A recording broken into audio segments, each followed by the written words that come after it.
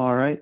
Well, thank you everyone for joining the Santa Clara Valley San Francisco joint chapter of the Microwave Theory and Technology Society of the IEEE.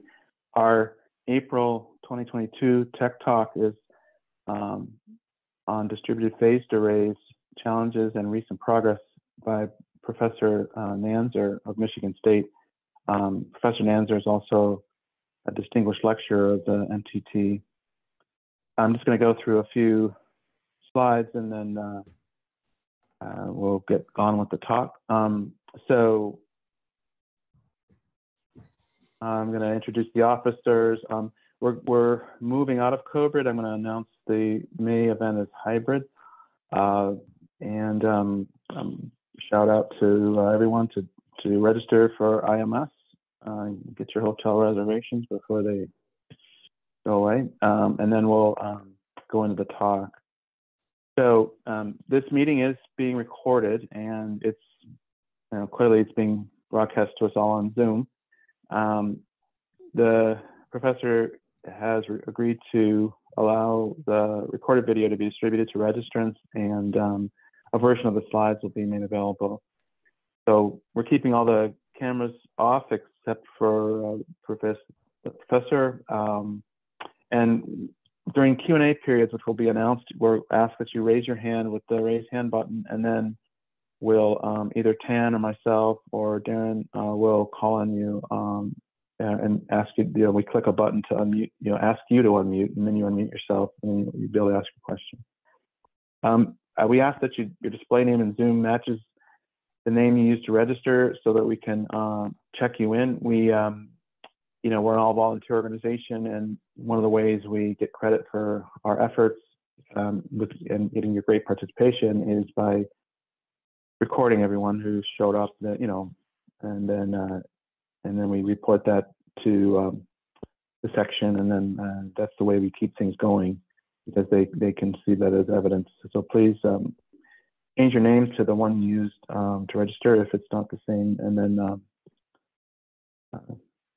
one of my colleagues will be able to check you in. So I want to mention that our May talk is going to be a hybrid. So we're moving out of the complete COVID lockdown, and it'll be held in the in-person will be held in the Global Founders Trading Room, 2600 Great America Way in Santa Clara. And of course, we'll do the Zoom thing here as we're doing for those who where it's inconvenient to be there, or they're coming from a different location, East Coast or wherever. So we do open the doors typically for these in-person things historically at 6, and we'll have some food, and then there's a chance for networking and exploring opportunities with your colleagues informally. The Santa Clara Valley SF Chapter's 2022 officers are myself, Tom McKay. I'm chair. Vice chair is Venkata Gade. I'm not sure if Venkata is able to make it today. Darren Phelps is our secretary, and Tan Tu, who you've heard, is the treasurer. The IEEE is the Institute of Electrical and Electronics Engineers, and we advance technology for humanity through highly cited publications, conferences, technology standards, and professional and educational activities such as this one. And the Microwave Theory and Technology Society, its name's changed very recently, focuses on the theory and application of radio frequency guided wave and wireless technologies. So become a member. You can join the IEEE at IEEE.org membership, or join the MTT at MTT.org, join MTT. I also will point out that the IEEE is a 501c3, and you can make a donation. There's a link in one of the closing slides. Forgot to put it in here. We are going to have an in-person IMS in Denver. I'm actually on the steering committee. We're inaugurating a demo session type of piece of the technical program this year for the first time, and I'm involved with that and some other benefits to industrial authors.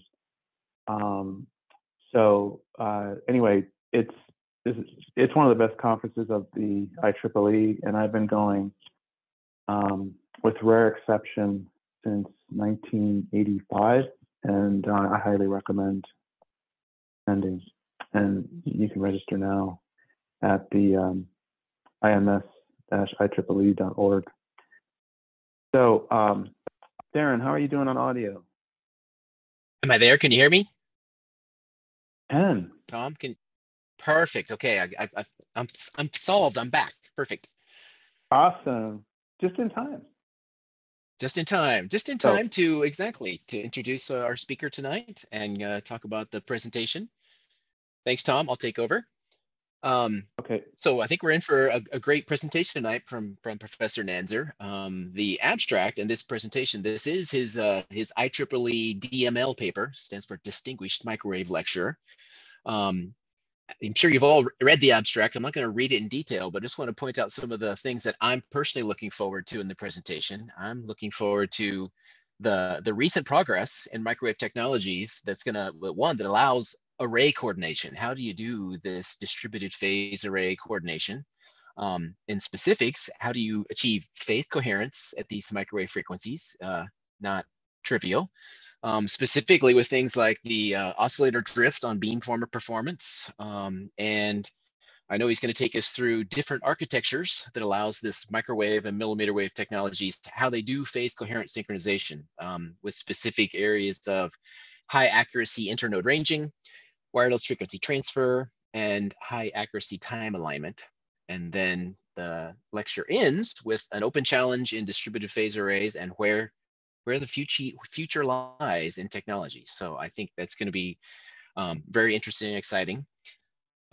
Next page, Tom, do I have? Perfect. So in terms of biography, once again, you can read this. This is an awesome biography, but what I love about it was you see a guy who gets his BS degree from Michigan State in 2003, goes on to achieve PhDs and master's degrees from University of Austin, Texas, joins Johns Hopkins University at the Applied Physics Lab and leads their advanced microwave and millimeter wave technology section. That's 2009 to 2016. So after he got his academic degrees, goes out and goes back and then comes back full circle to Michigan State, go Spartans, to join the faculty. So love to see the full circle in action. And I'm sure he's got some stories of maybe other students that were there when he was there and now are either other faculties or got to see those go on. So with no further ado, let's get to the featured presentation and have Professor Nanzer share his paper with us. Thanks so much, Darren, and thanks, Tom, for the intro. Should I take it from here? You should take it from here. Yeah. That's good. All Thanks. Right. Thanks so much. Okay, there we go. Hopefully you're seeing presentation now. Yeah, yep, thank you so much. Thank you so much for the introduction. Yeah, as Darren said, I kind of made a little circle around the center of the U.S. and the East Coast and made it back to Michigan State University. And it's been interesting to work alongside a lot of the professors that I learned my early electromagnetics from. It's been a pretty exciting time. So I'm going to get into my talk on distributed phased arrays in a second here, but the first thing I want to do as a representative of MTT, I want to build on a little bit of what Tom was saying about joining IEEE and MTT, and I do want to encourage you, if you're not already, to become a member of IEEE or MTT. There are a number of benefits. Tom has already kind of outlined some of those. Certainly there's, discounts on the top publications in our field, the top conferences in our field, getting access, to all the emerging research, emerging topics. From a personal standpoint, one thing I do want to point out are the special interest groups, the volunteer opportunities. I got involved in MTT very early on, right when I graduated from UT Austin. MTT was actually the first, IMS was the first conference I went to. MTT was the first journal I published in. I've been involved in it, my entire career, and it's just been hugely rewarding to be a member of the different groups and volunteering in some of the technical committees, supporting the conference IMS. And so I highly encourage, looking at volunteer opportunities and places you can get actively involved in IEEE and MTT. It's very rewarding. You meet a lot of great people along the way, build your network, but you also, kind of have an inside view of how things are working, and you're kind of at the front lines of directing, helping to direct where the society is going. And so I really do encourage, becoming a member and then looking at some of the volunteer opportunities. You all know that the top publications, so I'm not going to dwell on these, but there's a couple of other slides just to kind of show you, some of the publications and the conferences and some of the activities that you can be involved in. But again, I highly encourage you to not only become a member, but try to get actively involved in it. It really is a huge benefit. There's a cost breakdown here that I've been asked to show, and so here it is. I'm happy to come back to this at the end of the talk if there are questions on any of this. I'll be happy to chat about it. Okay, but without further ado, we'll get into the technical presentation. So just a brief outline. I'm going to talk about distributed phased arrays and the challenges that are involved in coordinating them. I'm going to talk about different topologies and that are in the literature, and how we can enable the coordination between separate platforms to get to a distributed phase coherent operation. A lot of what I'll talk about in the presentation are microwave technologies that will enable the phase coherence between separate platforms that are coordinated wirelessly and that might be in motion. I'll show some demonstration systems that my group has done building on these microwave technologies for open loop distributed beamforming demonstration systems. In the latter half of the talk, I'm going to talk about some open challenges. Distributed phase arrays is a very challenging topic. And what I'm going to show you is technologies addressing some of the fundamental challenges, but there are additional challenges that remain before these become systems that can be actively fielded. So we'll talk about a few of those and some solutions that we've been exploring and to address those challenges. And then some opportunities afforded by distributed phased arrays for new research directions and new technologies. Now I'll break kind of somewhere after the demonstration systems and ask questions around that point, or see if you guys have questions around that point. And then we'll move on to the remainder of the talk. So distributed phased arrays, what we're trying to do is overcome a platform-centric paradigm that's been very traditional in microwave wireless systems. When we talk about whether it's radar or communication system, when we talk about increasing the capabilities of these systems, whether it's gain or throughput or increased signal power, things like that, we look at things like increasing the number of elements, so increasing the size of the array, for example. Replacing the amplifiers behind the elements is another thing we can do, or the actual transmitters and transceivers. But these have limitations in terms of how far we can scale them. Certainly we can't go to arbitrarily large array sizes just because they have to go on platforms, they have to be implemented somewhere. And there are also challenges, as many of you are aware, with the technologies advancing the component technologies as well. And so what we look to do with distributed phased arrays is to take the functionality of these single systems and to disaggregate them amongst collections of smaller, lower cost platforms that are wirelessly coordinated and that may even be in motion. And there's a few things we're interested in with these topologies in my group. One is the electromagnetics aspect of these systems in terms of what their radiation patterns look like. They're a sparse array, their platforms are moving around, so there's dynamics in them. And so I'll talk about some aspects related to those radiation patterns later on. But in order to support aspects using the electromagnetics, the radiation aspects of this, we have to coordinate them. And so what's going on in these arrows between them, the wireless coordination, is a very significant research challenge. And that's what I'll spend a lot of time talking about. This is what my group spends a lot of time researching and developing. So for the distributed phased array, we're interested in these two aspects of how do we make them work together, and then how do we use them once they're working together. We can look at things like doing the same functionality of a large system. So for some applications like satellite remote sensing, for example, we might want to field a large number of small low-cost platforms that are wirelessly coordinated to perform the same functionality of a single large system, which is less feasible to launch, for example. So we've all seen the Starlink satellites going up in droves, basically. And so if we can coordinate them, they can create the functionality of a single large system. And we have aspects in terms of beneficial aspects in terms of reliability. So if a few of them go down, the rest of the network is still there performing its functions. We can add more nodes to the array, things like that. But also because it's a larger system, just physically distributed over a larger area, there are some aspects that we can use in terms of the electromagnetics properties of that type of system if it's properly coordinated in order to get to functionalities that we can never get with a single platform.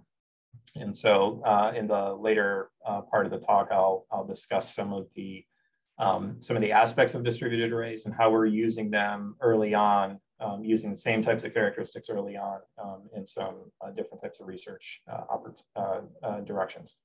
So certainly remote sensing from, or even communications from satellites or even aircraft is of interest. At Michigan State, we have a large group doing connected and autonomous vehicles. And so we've been very interested in coherent co-processing of information between platforms, semi-autonomous and fully autonomous platforms to increase the situational awareness for improved safety of these vehicles. At Michigan State, we're an agricultural college. And so precision agriculture is an emerging area of interest. And so things where we can launch, for example, an array of low-cost drones performing, in this case, this would be a passive remote sensing operation to estimate the soil moisture content. With a larger array, we can potentially get to a narrower spatial resolution. This would allow us down to almost the crop level, determine what the soil moisture is for a very efficient irrigation. And if we can do this with low-cost platforms, with drones, and it becomes a low-cost solution to help with irrigation and drought problems. So these are kind of sensing capabilities that I'm talking about here. There certainly are aspects in terms of communications as communications networks, particularly millimeter wave systems, go to higher and higher frequencies. There are issues with blockages, line of sight. So with multiple coherent connections, not only can we introduce redundancy into that system so that we have more connections, but we can also increase the throughput. If we have multiple coherent links, we have a higher signal to noise ratio, and so we can increase the amount of throughput getting to that user. And both aspects, communications and remote sensing, apply for extraterrestrial type applications. We might be communicating with an array of platforms around the moon or another celestial object from the deep space network, which could then be doing sensing or communications to an object on the surface. So there's a number of applications where distributed phased arrays could play a huge role in the future and would have a lot of potential. So more specifically about some of the benefits of distributed phased arrays. Some of these I've alluded to already. One of the principal ones we talk about is enhanced signal gain. So we've got a number of platforms, we're cohering their operations. So we have on transmit, we have an increase in power because we just have a larger number of elements transmitting. But we also get directivity. So we have a larger array, so we get a directive gain. On receive, we also get a directive gain. And so this scales as n cubed if we do everything fully coherently on transmit and receive. Signal gain is a common one that is a common metric that we actually use to characterize how well we can cohere systems. It's a nice it's a metric that kind of wraps up a lot of the aspects of distributed phased arrays, and especially in terms of the errors that can manifest in the system. And so it allows us to determine how well our system is coherent. And so we use coherent gain very frequently as a metric. But there are other aspects of distributed phased arrays that are very significant when we compare them to single platform systems, like increased reliability. As I mentioned, you've got a distributed system now, so if you lose a couple of them due to failures or interference, the entire system the rest of the system can still function. It's scalable. We can add more nodes to the array. We can remove nodes from the array if we want to change how the system is functioning. It's adaptable. So if we want to change it if the mission is changing. If we want to, say, federate the array into two subarrays that are each doing different functions, we have the capability to do that. Also, the greater spatial diversity. As I mentioned, we're separating these elements over a wider space than we would get with a single platform. So this is going to yield narrower beams. It's also going to yield grading lobes. So I'm going to talk about those later in the presentation. So as I mentioned in the beginning, that there are a number of challenges that are associated with getting a distributed phase coherent operation working in practice. And what we're focused on in my group are addressing the fundamental challenges of implementing distributed phase coherence. So if we've got three platforms, we often consider a transmit operation, because if we can transmit coherently, then we've pretty much set up the system to both transmit and receive coherently. I'll talk a little bit later about receive side coherence beamforming as well. But the idea is these are sending out signals. They're pulsed signals on some carrier, and they have some modulation on them. We want them to arrive at a destination so that they sum coherently. So we get a nice coherent superposition from those signals. The principal error terms, the fundamental error terms that manifest in any distributed operation are phase misalignment, frequency mismatch, and time misalignment. So I'm showing on the bottom left summation of two signals. This would be in the far field, for example, of two signals being transmitted. And so we get a nice boost of the gain, as we see if we do everything perfectly coherently. For phases misaligned, just an example of what can happen when you're almost 180 degrees out of phase, those signals can cancel. And of course, you get a very low gain out of that. So even if we do align the phases, though, if the frequencies are mismatched, they're going to gradually rotate in and out of phase coherence, and then we'll get sort of a beat pattern as what's shown here, if the frequencies are not aligned. Finally, there's a time misalignment. And so even if we've got the phases, frequencies aligned, if the timing is off, which is kind of down to the, which is down to the level of the information bandwidth, and they don't overlap appreciably, as we can see here, we've got a binary phase shift keyed signal. Half the signal is nulling because it's got a 180 degree phase shift in the information. So it's only overlapped by about 50%. And so we get sort of a nulling of the information. So these are the three principal aspects that we have to implement in order for a phase coherence operation to do sensing or communications. The phase and the frequency are dependent on the carrier frequency. So basically the wavelength of the signal that we're sending out. So the absolute precision and accuracy that you need for these is quite small. That's on the wavelength level. Time alignment has to do with the information. So we've got a pulse signal. If we have the phases and frequencies aligned, we just have to get the envelopes aligned on top of this. So that's at the level, the time levels at the inverse of the information bandwidth. So at an absolute level, time alignment is orders of magnitude less stringent than phase and frequency alignment. We do quite a bit of work on time alignment as well. In this talk, I'm going to focus in the time that we have for phase alignment and frequency alignment. And again, these are kind of the fundamental ones we need to get a coherent operation with a continuous wave signal. And then we add time alignment on top of that, and we can add information onto it. So one thing we wanted to look at when we started evaluating how we can implement a distributed phase coherent operation is what are the error tolerances that we would have on some of these basic coordination aspects. So I'm going to show here what I'm talking about here is phase error tolerance, and this is the phase error manifests from multiple sources. Frequency mismatch will give you a residual phase error over a certain amount of time. If you have clock errors, phase noise, things like that, those all roll into a phase error term. So the first thing we looked at was just if we got an ideal signal, everything works great. And we have a signal with phase errors, just a bulk phase error in this case. What we evaluated is what we call the coherent gain. So as I mentioned, we use the gain of the array as a metric. And specifically what we use is the coherent gain, which is the magnitude or the power of our received signal with errors relative to the received signal in an ideal case. So if everything works well, this is 1. If it's completely off, you get a 0 from this. If it's completely randomized, this should be 0.5. So the coherent gain is something we want to be very, very close to 1. And what we do is look at the probability given a number of different errors. number of different independent errors. The probability that this coherent gain will exceed some threshold, and we usually set that to about 0.9. So we're getting about 90% of our ideal coherent gain, and this gives us about a half dB degradation in the main beam. So you can set this threshold to whatever is relevant for your application. We usually use 0.9. So just looking at total phase errors in our system, if we want a high probability of achieving that 0.999% coherent gain, our phase errors have to be about 18 degrees or less. And so from this chart, what we see is that this is the standard deviation of the phase errors as a function of the number of elements. So going up to arbitrarily large arrays. And the probability is shown on the vertical axis. So up here, very high probability of getting 90% coherent gain, here, very low probability.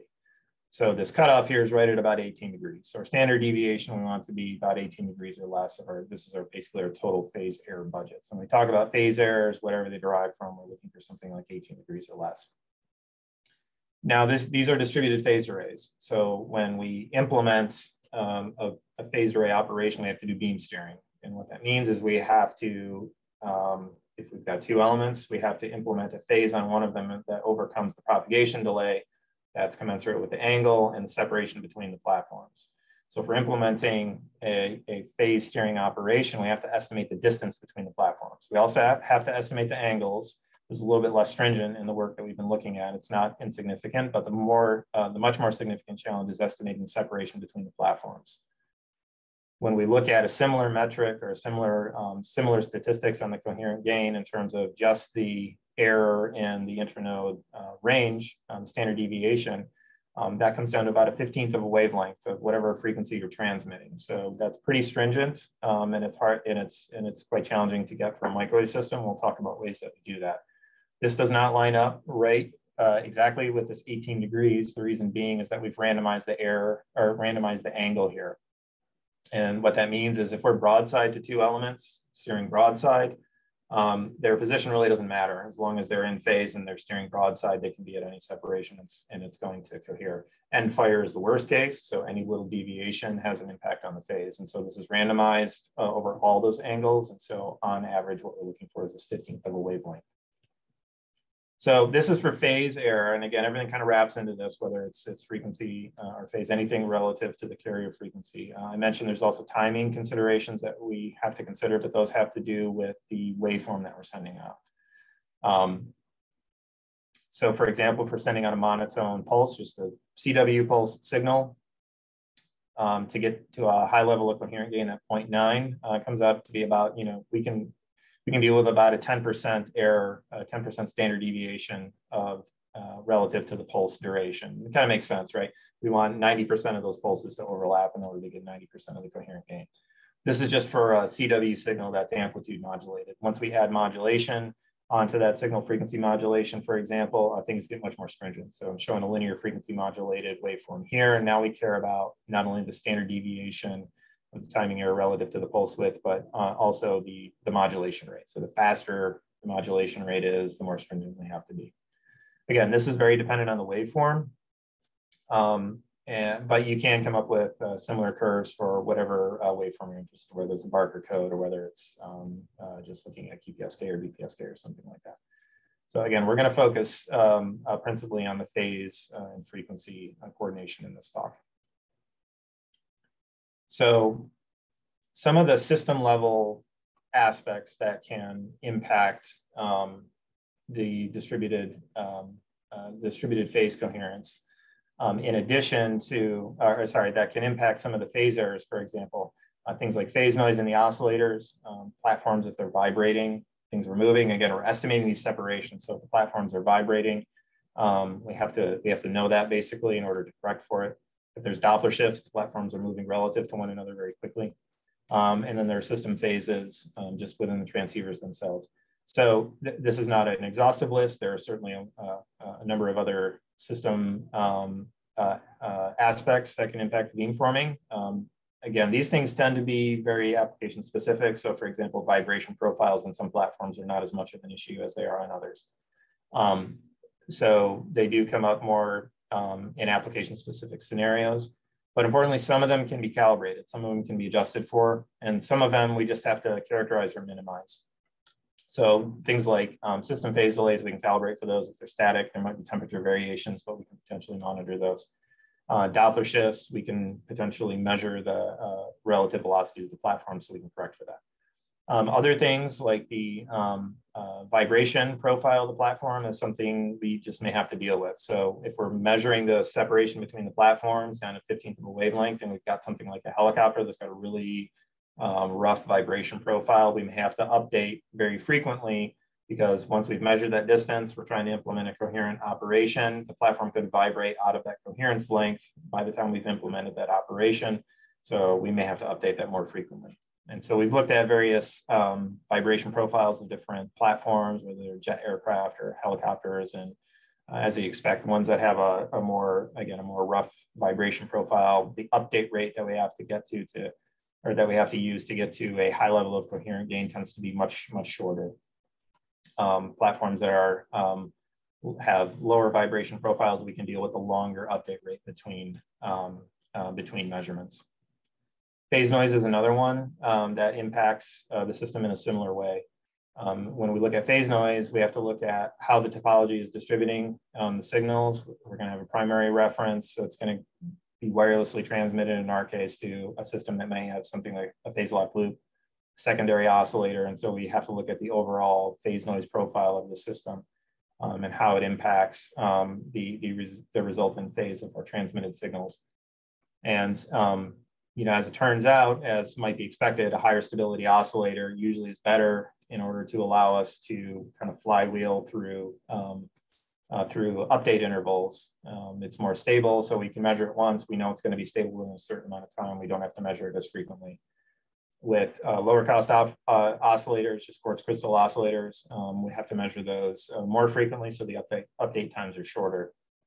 And basically, it's characterizing the system fast enough so that we can adjust for any of these system parameters. Now, none of these are on the order of nanosecond level. These are all kind of feasible levels. They're in the millisecond ranges, and what we usually use is something around a 10 millisecond type update rate, and that gets us well below some of these curves that we're seeing on these, and so we know that it can support beamforming for typical architectures. And certainly if we're doing something like continuous locking, so there's some architectures, particularly with frequency transfer, where we might be able to do continuous frequency synchronization, then we can get by with any oscillator pretty much because we're continuously locking it. We don't have to worry about the drift. So again, there are a number of system level aspects that kind of impact how we can do the beamforming, but what we're interested in is how we can address some of the basic challenges, right? The phase coherence, and in principle, measuring those separations between the platforms so we can actually do a distributed beamforming operation, how we can transfer the frequencies so that they're frequency locked. So if we can measure the separation, we can calibrate out system errors. We can measure the separation while they're moving, we can lock the frequencies. Now you've got phase and we've got frequency, we can do a coherent beamforming operation with a CW signal. So what are some of the topologies that we would look at if we're trying to do this coordination? There are two general architectures that we would look at for distributed phase coherence coordination. One is what we call closed loop. This is the case where we have a set of elements that are transmitting to a system, and that system is providing feedback to those elements. Closed loop in this sense means that it's closed loop with respect to the targeted location or the destination where we're sending our signal. There are some very nice benefits of this type of architecture, which include minimal coordination between the actual elements. They have to know what they're transmitting, but that's pretty much all they absolutely need to know. Otherwise, this base station can provide a lot of feedback to these nodes to help them get to a coherent state. And you can even do this with as little as 1 bit of information. And so there have been some studies that have shown basically, if the base station is just saying signal is better or worse, eventually these nodes can come to converge to a coherent state and they can get good coherent gain on that base station. They don't need to know their separations. Depending on the architecture, they may have to do frequency synchronization, they may have to do some timing synchronization, but a lot of the principal challenges of aligning the phases are taken care of. The challenge with this is it's only transmitting to that base station. It's only transmitting to the point that's giving them the feedback. cannot arbitrarily steer a beam. So it's not really a beam forming operation in some sense. It's a coherent operation to another node in the system, but it's not an arbitrary beam forming operation. It can be time consuming depending on the type of algorithm that's being run. So for that 1-bit feedback system, as I mentioned, it can take some time for that to actually converge to a high coherence state. So if the platforms are actually moving around, that becomes a bit of an issue. It may not converge within time. And finally, when we talk about coherent gain, one of the big benefits of a distributed phased array is you've got more gain, you can get your signal further. In this case, though, each of these individual nodes has to be able to detect a signal from the base station. So it's got to have a link already individually. And so it doesn't, in any of these cases where you want to rely on the array gain to get to a farther distance to get to the space station, these may not be feasible. So on the flip side of this, these are closed loop topologies. There are open loop topologies. And this is where the array completely self-aligns. And then it can steer a beam to any destination it's looking for. So basically a general wireless beamforming architecture. This is, it's more challenging in what we have to coordinate between the nodes. So we have to know the positions. That's one of the principal challenges of an open loop system. We have to know the relative separations of these platforms down to the 15th of a wavelength in order to get this beamforming operation. We have to align the frequencies as well. And so there's more that has to happen between the elements, makes that significantly more challenging. But it does allow us to steer a beam to any direction. When we can do that, we can do sensing, we can do communications, we can do any wireless operation. Closed loop systems, because they rely on active feedback from another system, it's really a communication system with sort of a few other things you can do with it as well. But it doesn't allow an arbitrary wireless operation like we can do with an open loop system. And because we don't rely on a signal from the destination, this could be another system. It could be a point on the ground, so we could be doing just remote sensing. In addition to the strict coordination, there are other restrictions or challenges with this type of system in that the channel errors are not inherently corrected. So if you've got a target that is very close to the array, you would have to range to that array actually very accurately in order to get over sort of the parallax issues of sending these signals at different angles. So what we're going to consider is a far field operation, which is that we're cohering this array and we're going to steer this beam to a far field direction. So we've got parallel steering directions.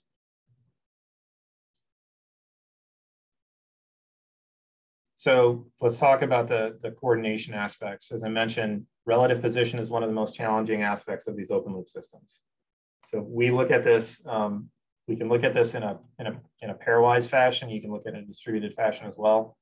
But to kind of get to a sense of what we're trying to do, we can look at this from coordinating them in a pairwise fashion, which you could do in sort of a daisy chain manner in the array. We've got two nodes, they're going to steer to some direction. We have to estimate this baseline vector between them. And again, measuring this distance down to a 15th of a wavelength is the challenge. So we started looking into this and wanted to figure out how well can we actually measure the separation between these platforms. We know I got to get to this really short, really fine ranging accuracy. And we knew that was something we could potentially do with optical systems. Optical systems have a lot of bandwidth. And so from a radar perspective, we think more bandwidth, we can get a better range measurement. The problem or the challenge with optical systems is scalability. We want to be able to make this work on arrays of tens, even hundreds of nodes. And so having to have that many optical connections gets to be a significant challenge in the technology that we're looking at. Currently doesn't really support a flexible way of doing that.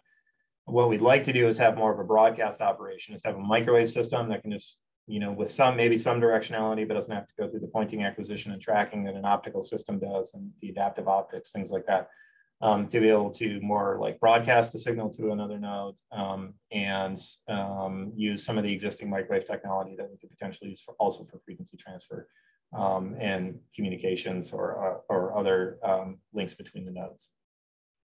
So we looked at basically the theoretical accuracy of measuring the delay of a microwave signal. So if we just got a radar signal, it's got some time domain representation. We might have a Doppler shift, some noise, and some amplitude. The theoretical accuracy, or the lower bound on our estimates of the delay of sending out that signal and receiving it, is dependent on a few different parameters of that waveform. So amplitude of the signal, noise power spectral densities is 1 over the signal to noise ratio effectively. There's 2 terms that depend on the waveform characteristics. So one is the mean frequency, and this is the first moment of the spectrum of the signal. And usually this is 0 for most of the waveforms we care about. So the remaining term here is this mean square bandwidth. Mean square bandwidth is the second moment of the energy spectrum, so G being the Fourier transform over time domain signal. So it's inversely proportional to the mean square bandwidth. So we want to maximize that in order to get to a good range estimate. So what does that look like? So our variance now inversely proportional to signal to noise ratio times our mean square bandwidth. What that's telling us to maximize this is the second moment. So to maximize it, we want to concentrate all the energy into the side bands of a given bandwidth. So a linear frequency modulated waveform might have a uniform bandwidth, just a signal over an arbitrary variable, which represents frequency in this case. Linear frequency modulated waveform has a uniform bandwidth. What we're doing is concentrating that energy into the side bands of that, that same bandwidth. So in comparison, if we look at an LFM and a 2-tone waveform, we have something like this, same overall bandwidth, but now we've just got 2 tones. This affords us much better delay estimation accuracy. Delay estimation is range estimation. So we can get to a better range estimation accuracy, but it also has some hardware benefits or implementation benefits, which we'll talk about. One of the challenges with this type of waveform is in the range ambiguities. So when we perform a matched filter operation on our linear frequency modulated waveform, we get a nice sort of sync function response, nice main lobe, and then we have these side lobes which are very low, so we can differentiate our main lobe pretty well. The 2-tone waveform, so this is just an example here to show the difference. 2-tone waveform is narrower, so it has better accuracy, but you can see it has a large number of ambiguities. Now, we wouldn't use this 2-tone waveform in a typical radar operation because that would be sending it out to some unknown target. It's going to have a lot of scattering centers. It's going to come back and you can have all these ambiguities on top of one another. You're not going to be able to discern anything. But in our case, we have a cooperative system. We're sending out a signal to one of the other nodes. That node is going to retransmit it with gain back to our signal. We're going to have a nice point source-like response. So we can, so we're not going to have ambiguities falling on top of one another. We are going to have an ambiguous response, but we have ways to disambiguate this response. Some of these ways are by adding a little bit of modulation onto these signals, which will taper the other ambiguities. I'll talk about a stepped frequency waveform later that we use for scalability that has the added benefit of notching out some of these additional lobes.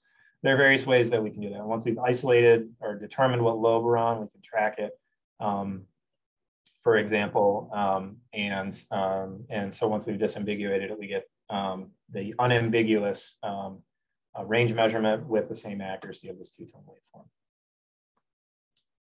So we move forward with this 2-tone waveform. We want to see what we can do in terms of ranging measurements.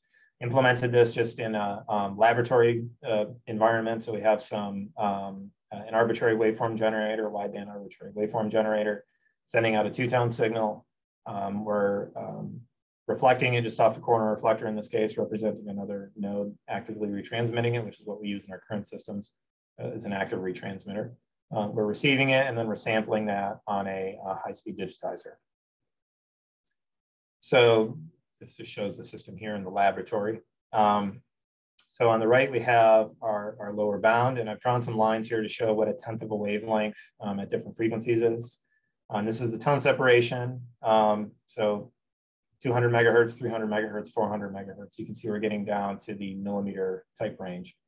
SNR here is 16 dB, which is, from a radar perspective, is kind of on par with kind of what we'd like to see for a high probability of detection. But again, this is not a 1/r to the 4th dependence. We're sending out a signal, and it's going to be actively retransmitted from the other node. So we can actually get to very appreciable signal-to-noise ratios with this type of cooperative system.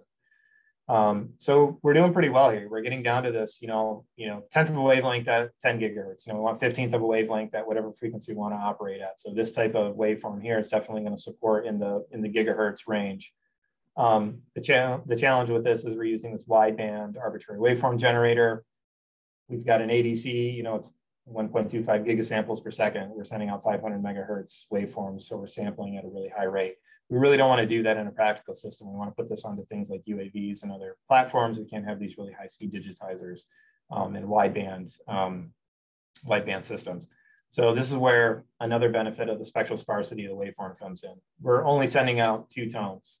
We're not using any of the bandwidth in between. We don't have to generate a 500 megahertz bandwidth signal. We only have to generate these 2 tones separated by 500 megahertz.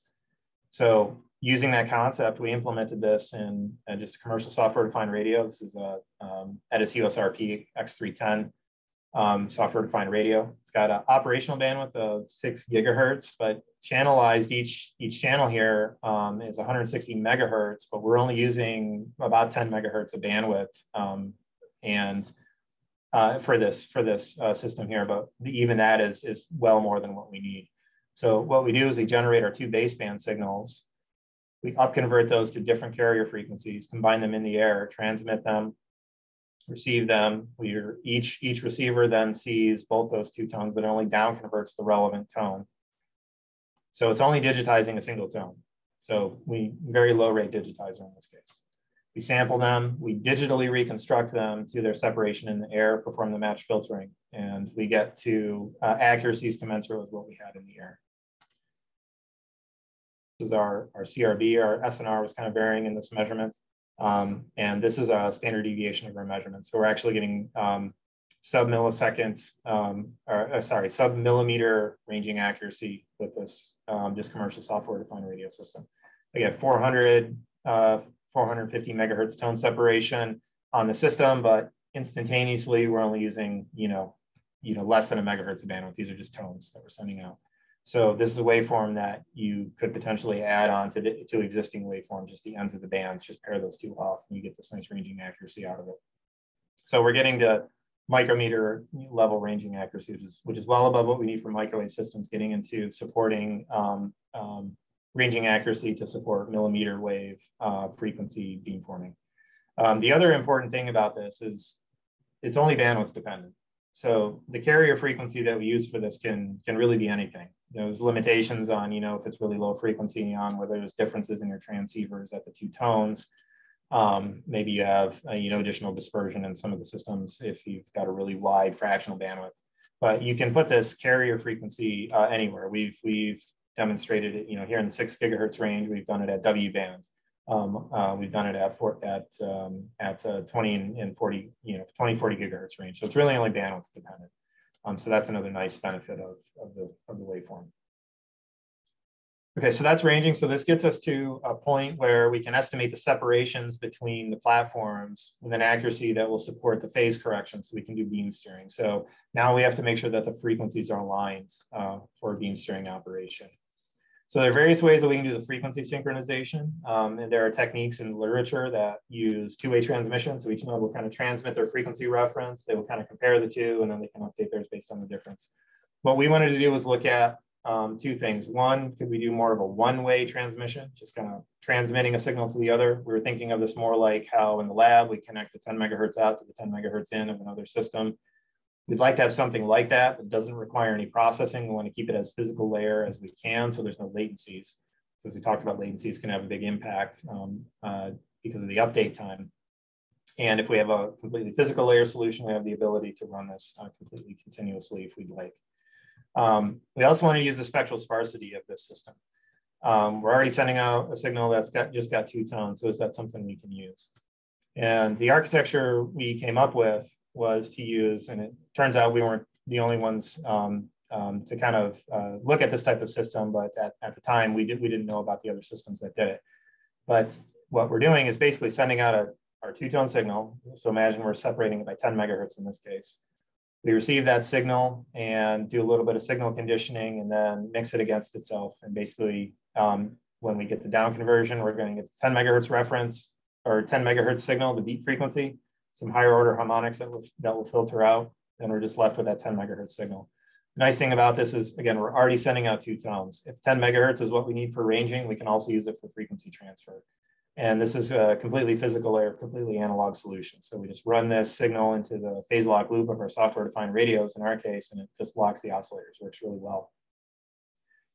If we want to get to a wider tone separation, I was talking about hundreds of megahertz separation, what we can do is add that 10 megahertz onto one of those tones, basically modulate one of those tones with that 10 megahertz.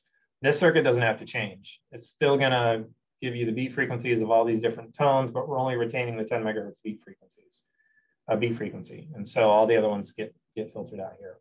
The other benefit of this is the second moment of this spectrum here is still largely maximized. The difference of the mean squared bandwidth between this signal and one that has just a single tone here is pretty negligible once this separation is much larger than the modulation bandwidth. So we really can have a joint waveform that does frequency transfer and ranging without one impacting the other. So we've implemented this as just showing a connectorized version, but we've implemented it in various forms and just showing the outputs of two systems, reference oscillator and the locked oscillator. So this works really well to do the frequency synchronization.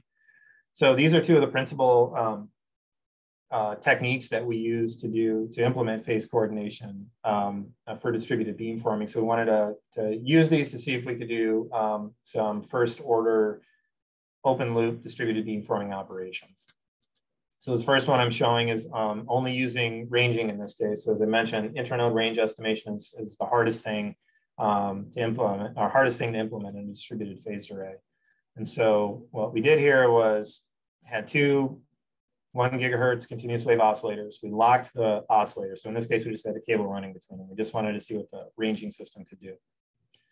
Transmitting 1 gigahertz continuous wave signal, and then we had a target. Our target was just a spectrum analyzer, so we're just looking at the received power. This was a half kilometer away.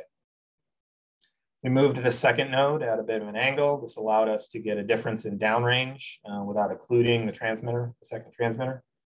And it allowed us to go through, would allow us to go through a number of cycles of coherence and decoherence of those two continuous wave signals. So on the right, I'm showing you the measurement from that. So this black line is if we don't do anything, we get a destructive interference, constructive interference as we'd expect. As we move that node, it's gradually pushing that second sine wave forward. So we're going to get destructive interference when they're out of phase. Turn on our ranging system, and that's what's shown in the blue line here, and it maintains that steered beam throughout the motion. We checked this with a laser rangefinder and implemented, basically manually updated the phase. That's what this red line is showing. You can see it lands right on top of it.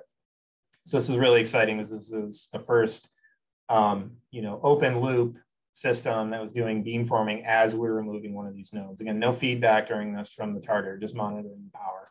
And so this is really exciting. We also tried to steer a null. Null steering is much, much harder than beam steering, particularly in distributed phased arrays.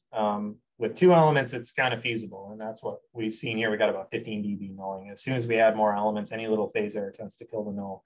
So nulling is really hard to do, but with two elements here, you can see we got to pretty good null forming. So this is a pretty exciting measurement because it showed that our ranging system was feasible, could feasibly support the estimation and correction of the phase due to motion of the platforms without any feedback from the destination. So from this, we built on this, and then we implemented ranging and frequency transfer in the system.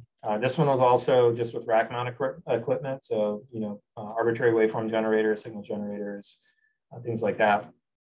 So this system that I'm showing you here is fully wireless. It's doing ranging, it's doing frequency transfer, completely wireless between them.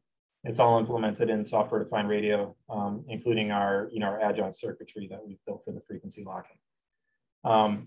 Now, in this case, we're moving the secondary node over one cycle of what we would see on the rotation of the carrier frequency, but what we see is we get two nulls when we do this. The reason we get two nulls is not only we're moving the transmit node, so the transmit antenna is moving, but so it's got a phase shift.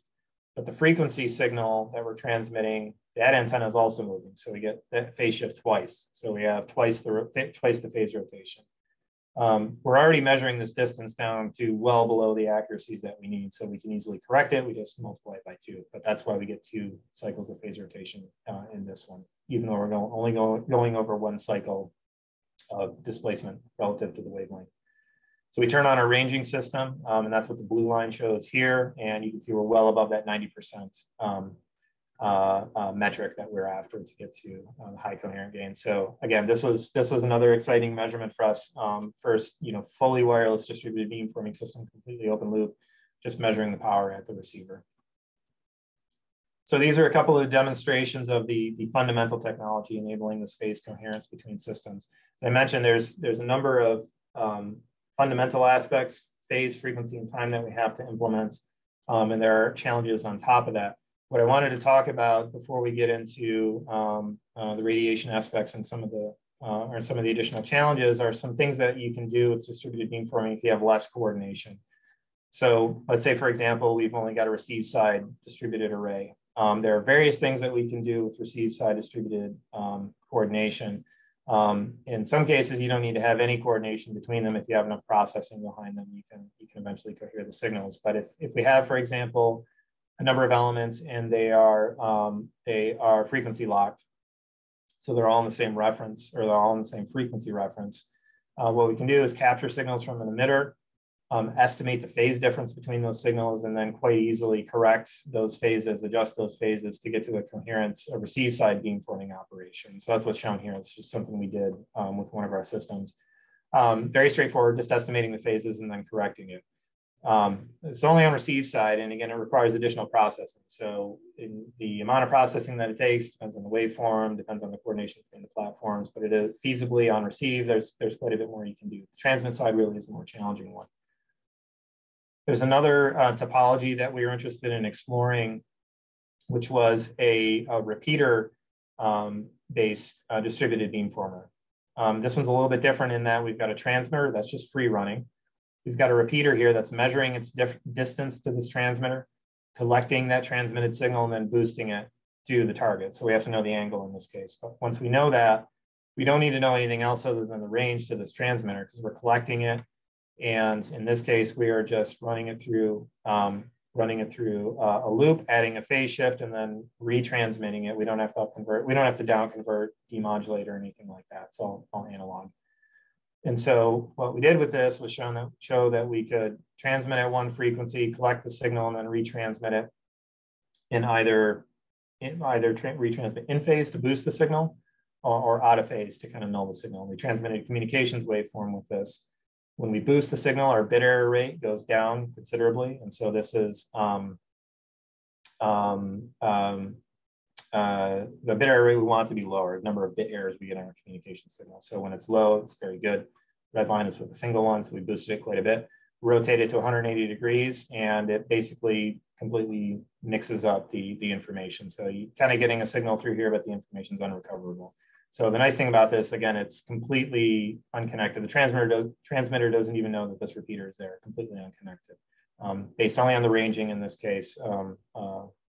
Again, you have to know the angle, but also based only on the ranging of the technology that we've been talking about so far. Okay, so I want to pause there for a second. Sorry, Tom, I'm going to get into some application-specific challenges. I'll talk about some things there and some new opportunities there, but if there are questions at this point, I'm happy to take them through. Tom, and I'm sorry to interrupt.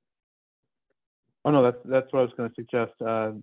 So folks, if you'd like to ask a question, if you can find the reaction button and just raise your hand. I'm not seeing any, but I had a question. This is fascinating. Oh, I see Jay has a question. He's raised his hand. Let's go ahead and ask Jay to unmute, and go ahead and ask your question, Jay. Can you hear me? Yep. Yes. Oh, okay. Hey, that's very interesting talk so far. So if this frequency reference made by a difference of two tones, if you have multiple, if a node is listening to multiple other arrays, how do you distinguish which one you're listening to, and who decides what tone to lock to? Is there one tone to rule them all, or do they all kind of figure that out? That's an excellent question. That gets into the scalability concern, and I'm going to talk about that in a second. But the topology that I showed earlier, where we've got a frequency reference and we're distributing it to another node that's collecting it, that's what we would call a centralized architecture. So we have a primary node that would be transferring to secondary nodes. Those secondary nodes would have to know they're getting it from a certain primary. That's got more of a tree architecture. So you can argue that it may have it has points of failure. And so what I'll talk about in a couple of slides is a decentralized architecture. It's more on the signal processing type of side, but it is a different way of doing the frequency transfer that's more robust to interference. Oh, you're muted. I think if you're asking something else. Oh, yeah. So let's say you're in a passive receiving mode. Is the idea that you might have a beacon, so to speak, to get the distributed elements to cohere, and then like, you know, like, so I guess I'm asking about the remote sensing situation, and like I'm trying to get a sense of where you're going, and then, you know, the difference tone. I think you can get this difference tone extremely accurate, which is really clever. And so, but then, you know, I was just fascinating that on the receive side, you know, you don't need much, because you can also use just, you know, some statistics on the signal. If you know something about the signal, and one of the things that comes to mind actually is instead of CW signals with very specific tone separation, you know, in packet-based communication systems, we have a preamble and of a known, you know, bit sequence, and a lot of times correlations used around that. Yeah. So maybe that's a second question, you know, but the first question is really like, yeah, like if you wanted to make an Uber RX remote sensing array, would it be that you would have a beacon, and then your array is listening to that, and then they would go ahead and, you know, get their, I mean, I'm not sure how that would, I guess you're saying, I'm not sure how that would all play out. And I'm just Sure. sort of curious. Yeah. Yeah. So I'm asking a very good question, but just sort of feeling my way into this is very cool.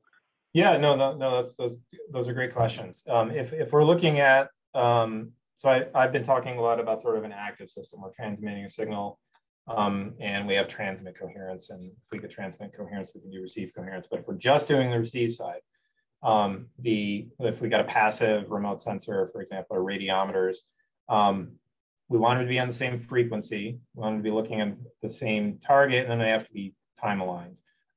If we're doing something like a interferometric operation, and I'll talk about interferometric imaging later, we also have to know their positions.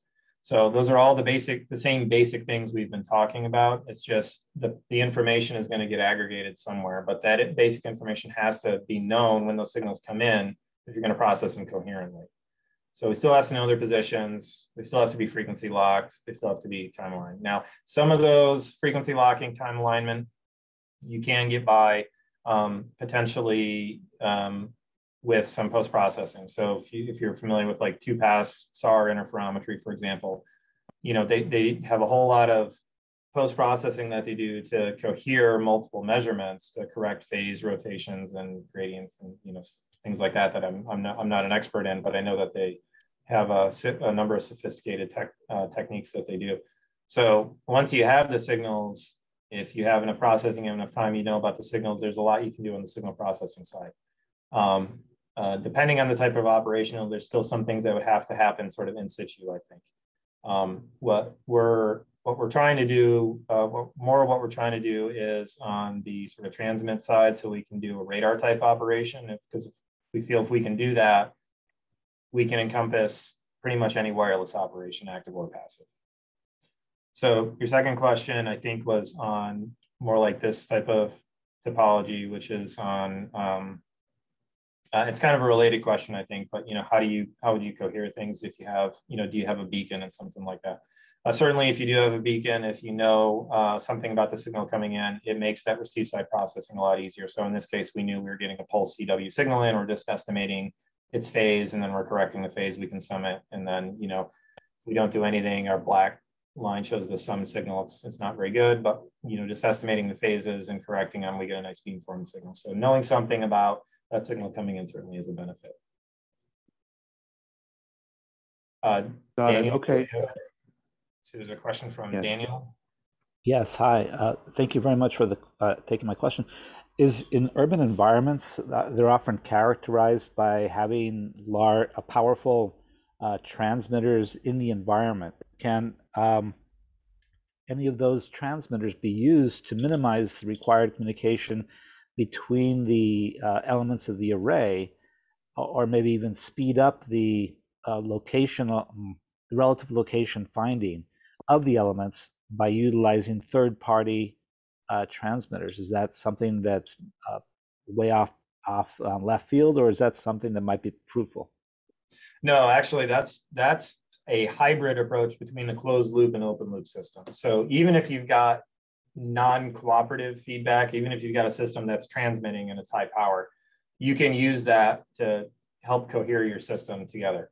And so in that sort of hybrid topology, yeah, if you've got external signals, it's something you can use to start the coherent process. It doesn't get you everything if you're just using that beacon signal, but if you're using that in conjunction with the technologies we're showing here, there are ways I think that it could benefit that. So yeah, that's a mix between the closed loop and open loop. Something we've investigated, we've looked at in various ways. We've just kind of pushed down the open loop path more rigorously. But that's a very good question. Okay, any other questions? Looks like we're ready to move on, I think. Okay. So I've got a few more slides. I want to talk a little bit about some application-specific challenges that we've seen kind of come up in the course of our research, and that our sponsors have kind of talked with us about. And so some research directions we've gone in to address those. And then I want to talk about some of the new research directions that we've kind of seen that have come out of this distributed array concept. You know, they're leveraging aspects of distributed arrays in different ways, and some of them are using those technologies in sort of spin-off ways, but I'm going to talk about those as well. So a lot of the challenges, besides the fundamental challenges, as I mentioned, tend to get a little application specific. You know, where are you using them? What is the environment? What types of platforms are they on? You know, do you have to worry about things like rotation of the platforms, in which case you have to care about polarization of the antennas and things like that. So one of the first things we were interested in is what happens if the environment's changing. We know we can get good range accuracy. We know it's SNR dependent. And so what happens if the environment's changing? The nodes are separating further apart. We have weather conditions that are going to degrade the ranging accuracy. How can we adjust to that? The second one that we're interested in is scalability. You know, we have technologies that can work between, you know, 2 nodes. We're going to show how we get to more than those nodes. So these are some of the principal challenges we've also been looking into. So on the adaptability side, we leverage here, again, when we're talking about range accuracy, the spectral sparsity of the waveform. We've got 2 parameters of this waveform we can adjust: signal to noise ratio, if we're able to do that, and the tone separation. Because it's spectrally sparse, we're just generating those 2 tones, and in our system, we're generating it on 2 separate up converters and down converters. We can locate those at any separation we want, so we have flexibility to move those around.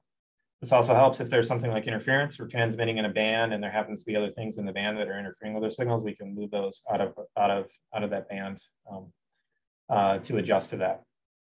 So what we implemented was an adaptive system. It's based on a control loop where we're sending out our 2-tone waveform, goes out, reflects back, and we receive it, and then we estimate how well we're doing our range accuracy. We've looked at various ways of doing this, but basically we're looking at either SNR estimation or the standard deviation of our range estimates.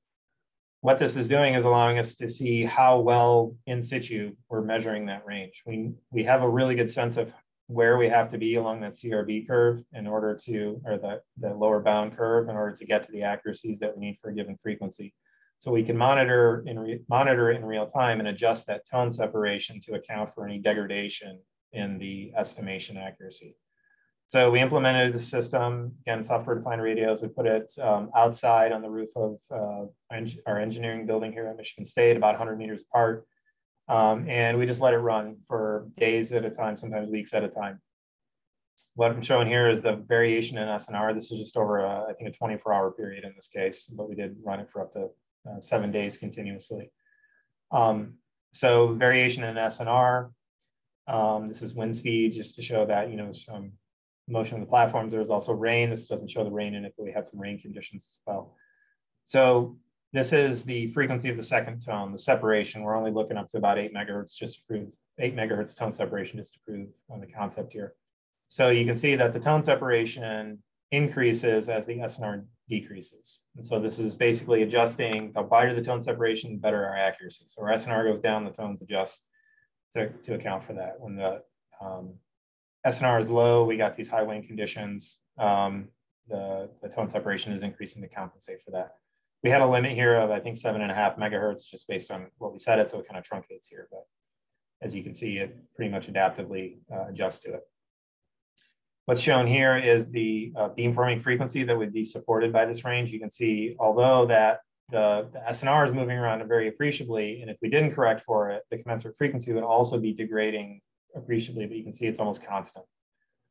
This is at 3 different levels of coherent gain, 70%, 80%, 90%, the different frequencies that it would support. And, you know, we're in the gigahertz range here. So this adaptive framework is something that is very flexible. And does provide very robust correction of the ranging accuracy in these environments. Second thing is scalability. The first way we looked at this, again, using spectral sparsity, was looking at a time and frequency domain multiplexing. And the nice thing about this is we can basically send out in this case, we've kind of looked like a stepped frequency 2-tone waveform. It doesn't degrade the ranging accuracy. We're still looking at just these 2 tones when we're doing the processing, but we can sequence these steps to match a certain connection. And the nice thing about that is when we do the matched filtering, there's almost no interference between them, even when they're overlapping. And we ran these with multiple nodes, you know, completely free running. There's no time synchronization between them, and there was no degradation in the ranging accuracy. We implemented this this supports something like n factorial, you know, number of steps. So you can go to a pretty large number of connections per node. But as I'll mention in a second, we really don't need to go to, you know, an arbitrarily large number of connections per node. Something around 10 or 20 is probably going to be good for a distributed architecture, which I'll discuss next. But we implemented this waveform just to show that we could do this with more than 2 nodes. So we got 3 nodes here. 2 of them are secondary nodes. So our first one is acting as a repeater. These 2 are sending out a signal. It's repeating off of, sorry, here's a primary node. These 2 are sending out a signal. It's repeating from the primary node. The secondary nodes are doing the match filtering process, estimating that distance, correcting the phase to that primary node as it's moving. And so we get a null here if we don't do anything, and you can see we get very high coherent gain as we update it. And so here's the 3 signal levels down here. So you can see we're doing very well on our beamforming gain there. So this is a nice scalable architecture that, again, doesn't degrade the ranging accuracy. It's another one we could use the frequency transfer on top of because we're still sending 2 tones. But what we wanted to do was look at an architecture that would give us more of an arbitrary scalability. So we started looking at decentralized, consensus-based architectures.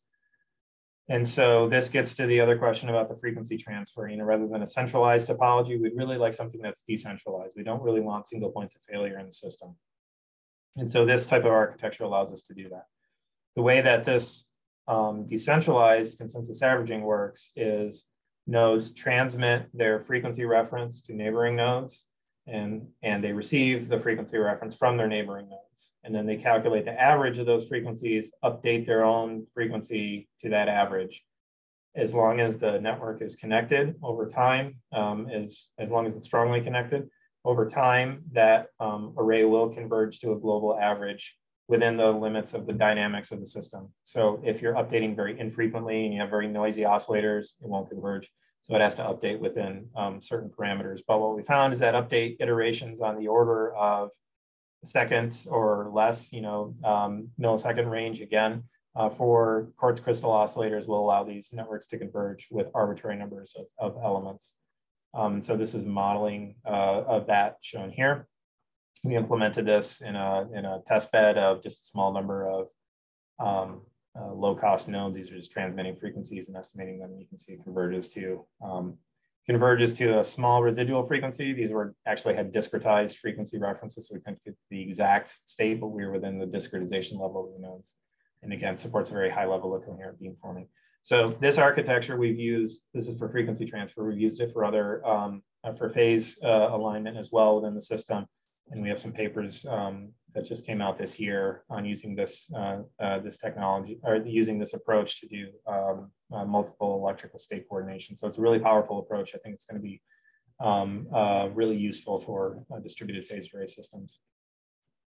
So just a couple of the challenges: adaptability, scalability. What I want to talk about in the remaining few slides is on using some of the aspects of distributed phased arrays for new types of measurements and some new research directions. So a lot of this comes from the fact that distributed phased arrays are inherently sparse, which means, and when they're a phase coherent operation, they're going to have grading loads. So if we just have two elements, we might be sending a signal to a receiver, but if it's electrically large, if it's got an electrically large separation, we're going to be sending grading lobes in a lot of other directions. The number of grading lobes depends on the baseline. So the further away we are, the more grading lobes they're going to be.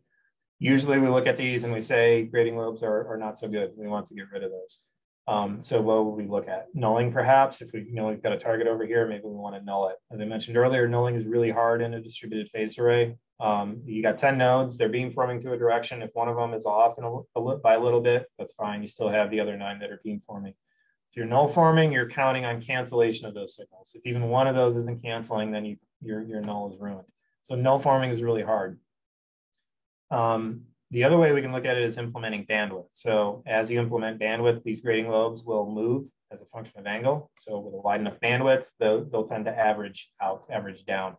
And that's what's shown here. The problem is you need a pretty wide bandwidth for that to happen. When these are really widely separated, you really can't get rid of the grading lobes in and around the main beam without, absurdly large bandwidth. So impractical bandwidths.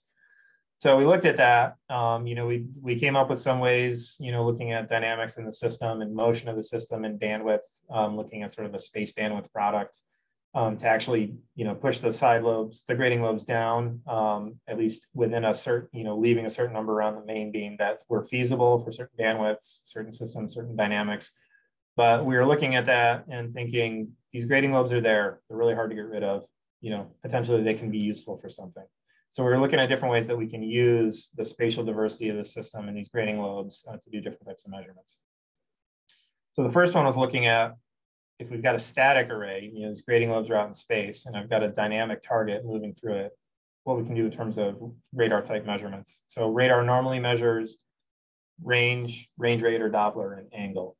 And so what we looked at is that if we've got a target and it's moving through a grading lobe pattern of this interferometer, what that's going to do is trace out an oscillation on the output of this. It's going to have a voltage oscillation if we process it correctly. And in this case, we're correlating it, multiplying it, and then integrating. So we correlate those two. Target moves through it angularly, traces out an oscillation. The frequency of that oscillation is directly proportional to the angular velocity of that target. So if we do a frequency estimation on it, we've got a direct measurement of the angular velocity of the target. So now our radar can measure range rate, angle rate, basically, instantaneously. I mean, it depends on the motion of the target, but there's no tracking or angle estimation associated with it. So really is sort of a fourth sort of basic radar measurement. So we've implemented this in various forms for various things. It's just showing motion of a person walking towards the radar. We get a Doppler shift, interferometric shift. Moving angularly to the radar, there's almost no Doppler shift, and we get an angular shift, and then sort of at a 45-degree trajectory, which is about like this, and then we get a shift on both of them. So it really is a complementary velocity measurement, allows us to get multi-dimensional velocity measurements instantaneously in a radar. So we've used this for automotive sensing, for human-computer interaction, gesture sensing, and a number of things. But again, leveraging the grading lobes of this sparse array. So these grading lobes are there. They're going to be there if we have a large number of elements in our distributed array. Let's say they're UAVs. And we've got a large number of baselines, and they've all got different grading lobe patterns. We wanted to look at how that could potentially be used for sensing. So if we want to just steer one beam and raster scan it, that's something we could potentially do. But if we get a lot of other grading lobes, then ambiguities might be a problem. So what it turns out is we can use a technique that was originally developed in radio astronomy. We've adapted it to an active. So radio astronomy are completely passive passive millimeter wave imagers that you see for like contraband detection, completely passive. We modified this type of imaging to a new approach where we're actually transmitting noise signals. We have to be careful about how these noise signals are generated, where they're located, how they're transmitted, what their bandwidth is relative to what we're trying to do. But we've determined how that can happen so that it mimics the appropriate radiation to perform this type of imaging. And so what we can do from that then is generate a sparse array, which could be our UAVs floating around or coherently coordinated. When we cross-correlate the outputs of the received signals from any pair in that array, the grading lobe pattern matches to a spatial frequency. And that spatial frequency is basically the Fourier transform of the spatial domain. So if we collect enough spatial frequency samples, we can do an inverse Fourier transform, we can form an image.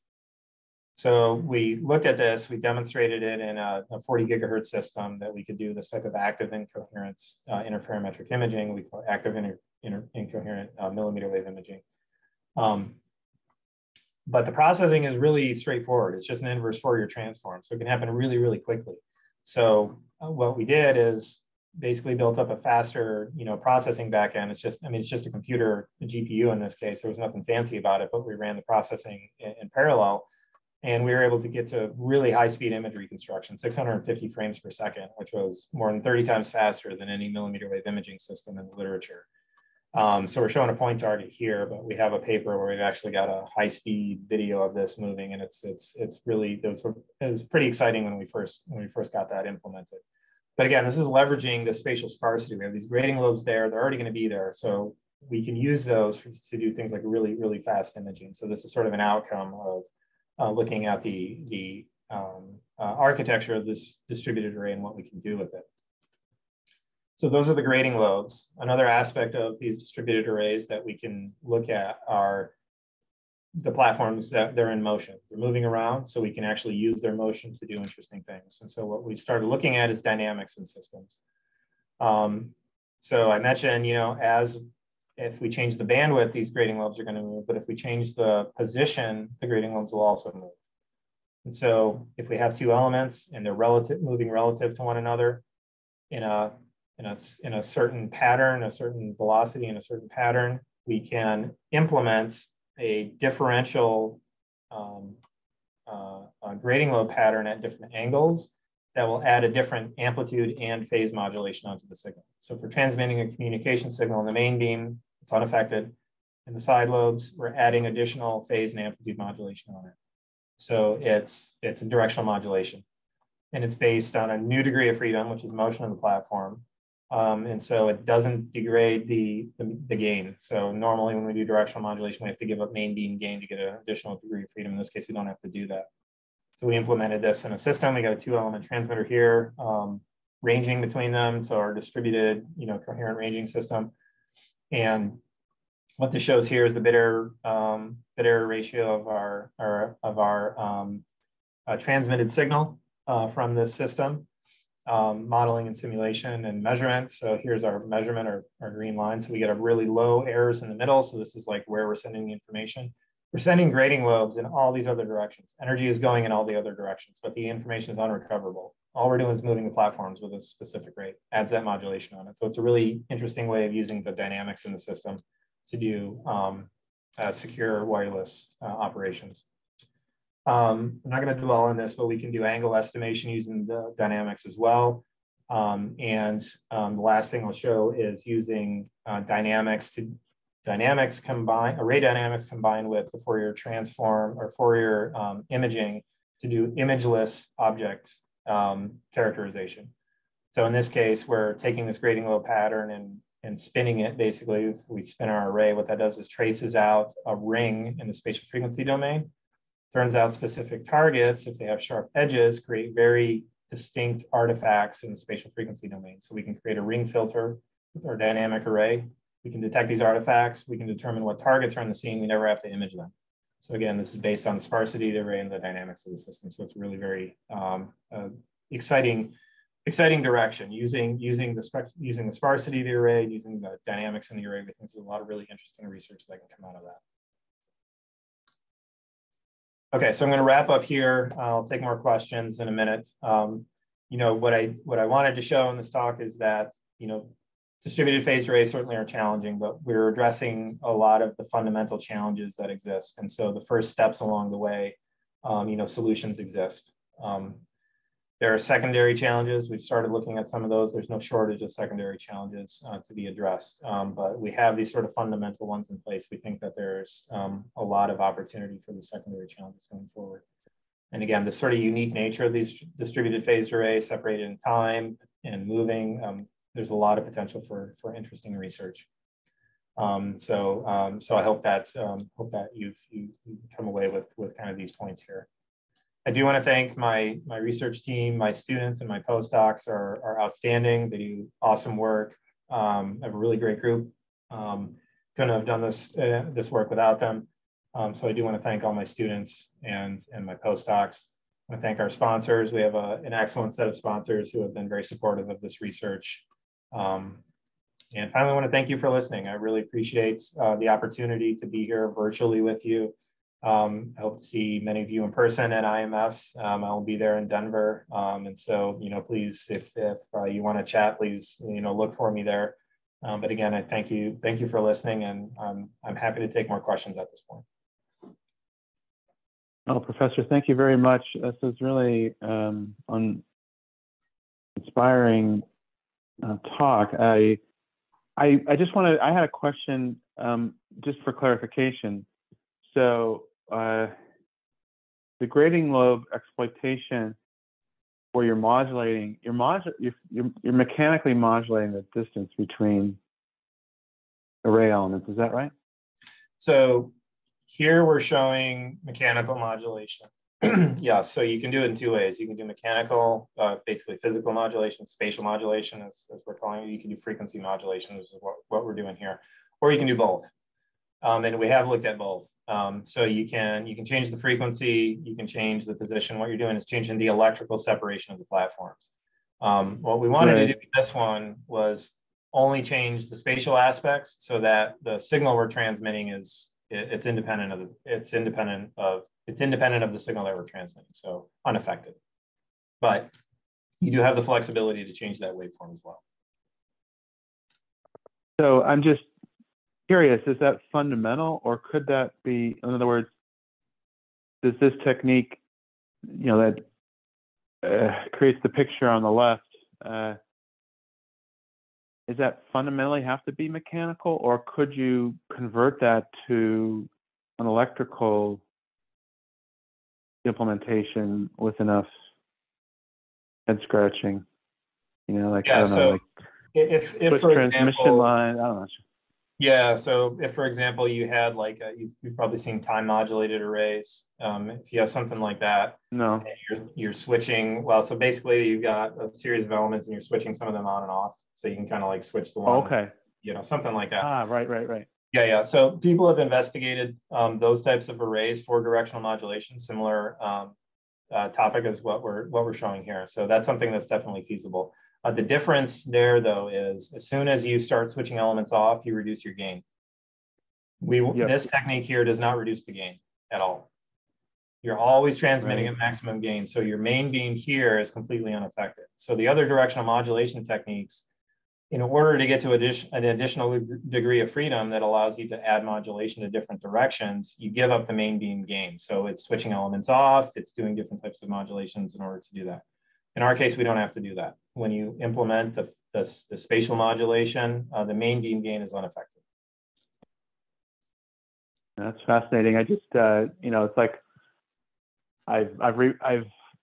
it's been remarkable, the reliability of fully electronic systems over, you know, mixed mechanical and electrical, and, you know, I mean, to the point of no, we don't want to even connect, connectors in and out are a problem. And so it's fascinating that this may be a mechanical system, electromechanical system, where you really need that mechanical element to stay there. You know what I mean? There's not a substitute, electronic substitute that's of equivalent value.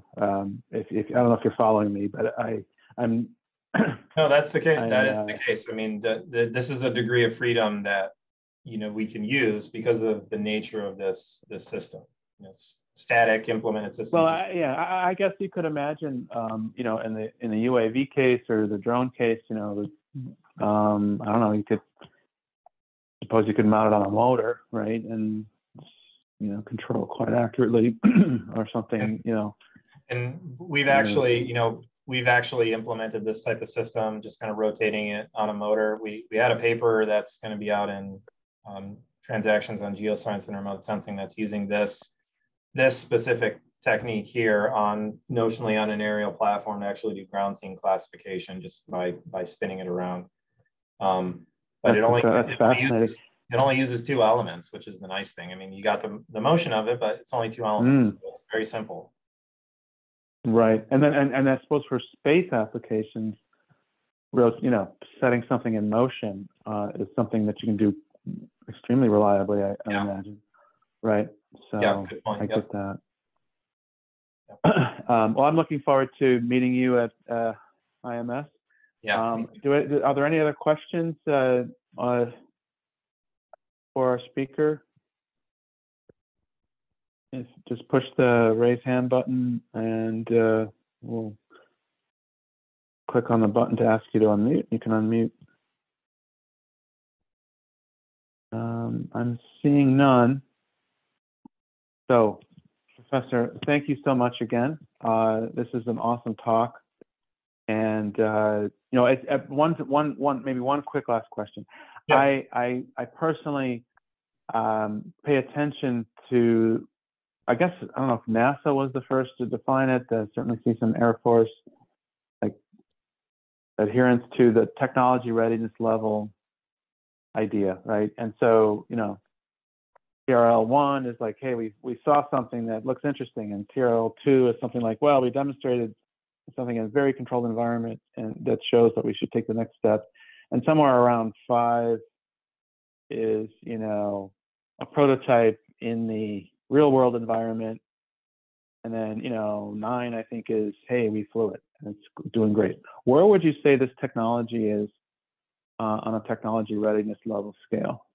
Yeah, that's an excellent question, and I'm totally going to try not to answer that one. But what I will say is so my vision for this is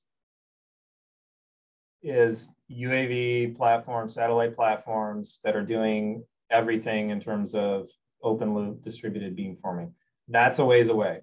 Okay, we're proving that the fundamental challenges can be feasibly addressed. So the basic challenges, we've come a long way on those. We have some demonstration systems. We've moved those along. So there are spin-off technologies at this point that I do think, in the right context would certainly be feasible for higher TRLs. You can envision, implementing in certain ways, but kind of the focus and the drive is to get to that long-term goal. So I'm gonna try to sidestep your question and say that the fundamental technologies, we've moved them along to the point where they're feasible for addressing these fundamental challenges. There's a lot to do before we get to that completely arbitrary beamforming architecture.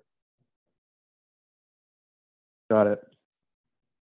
Okay, well, thanks again. I guess I'm going to go ahead and close the session